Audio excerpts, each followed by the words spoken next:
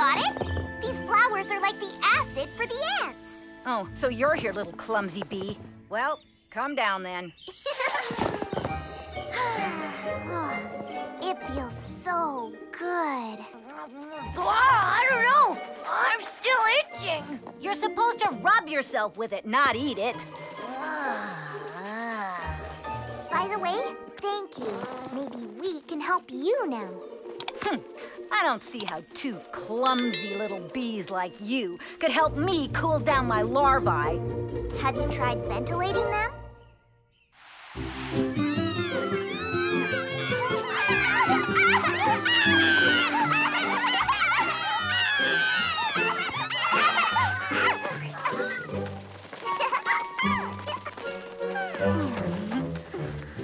Not bad for clumsy little bees. Well, all in all, you're not as clumsy as all that.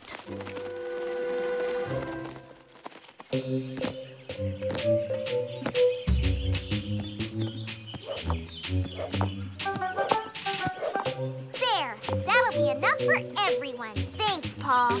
At your service, Maya. Ouch! Sorry. Now hear this! If you want to say goodbye to your lice, do what we do.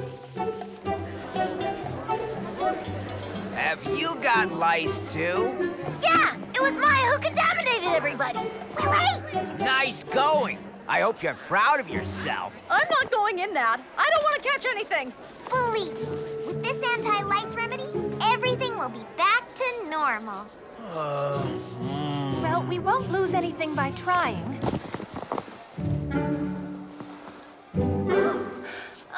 It works! It's marvelous. Well done, Maya. With violet pollen, the lice are fallen. Bath time, everybody!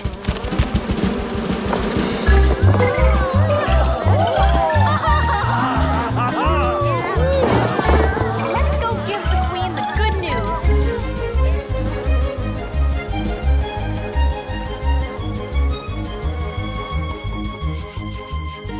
Oh no! It looks like the pollen doesn't work after all. It's the hive! They're everywhere! The lice have infested the hive! Stop! The hive is contaminated! No one must enter! Let's evacuate the queen immediately!